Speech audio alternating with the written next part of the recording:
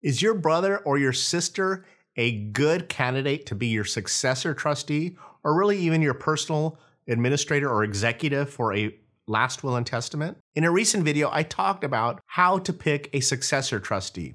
And really the bottom line is you have to find somebody, whether it is a relative, and that could be a brother, sister, or one of your children, or a CPA, attorney, or even a professional trust company. Whoever you pick, you have to have explicit trust in that person or entity to do what you want them to do and to follow the directions that you have in your trust, right? It makes sense.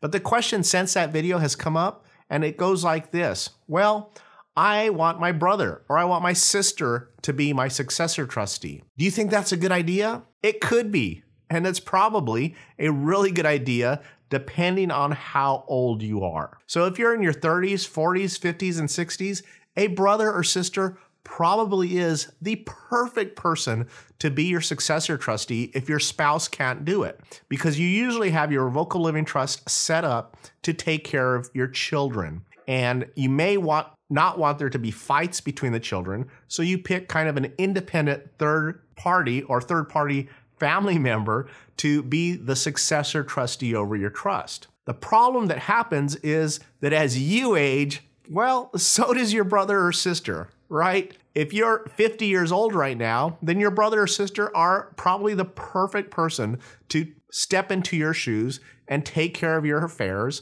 if it becomes necessary. But as you get older, if you're in your 80s or your 90s, your brother and sister may not be the right people to be in that role. They may not be comfortable with taking on that huge responsibility of having to deal with your finances, having to deal with your children, having to make distributions according to what you have in your revocable living trust centered estate plan. So what I tell people is, yes, a brother and sister are a fantastic choice if you trust them implicitly to do what you need them to do in your trust. However, as you get older, you need to have backups. Just like I tell you all the time that you need to meet with your estate planning attorney at least once a year to see if any changes need to be made to your revocable living trust centered estate plan. At that meeting, you should discuss with your estate planning attorney on whether or not your brother or sister or somebody who is your same age is still a good candidate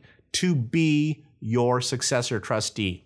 And if they're not, your estate planning attorney will help guide you in finding somebody who can step into that role who you can implicitly trust. And it might be another attorney, it could be a CPA, or like I have said many times, it could be a professional trust company if you have enough assets to hire them. Don't make the mistake of having your brother or sister be your successor trustee if they don't have good health or they're just as old as you and they may not want to make those decisions on your behalf just because they don't have to do them for themselves. Why should they have to do them for you? I know I've thrown a lot at you today, so that's why we've prepared our free guide on estate planning. I'll put a link to it in the description below and in the comment section below that so that you can download it and get started in the right direction. And to help you out even more, watch this video up here and this video up here. If you enjoyed this video, then guys, please smash that subscribe button and click on the like button. And also click on that little bell so you'll get notified every time we post a new video. Have a great day and an awesome week. And as always, thanks for watching.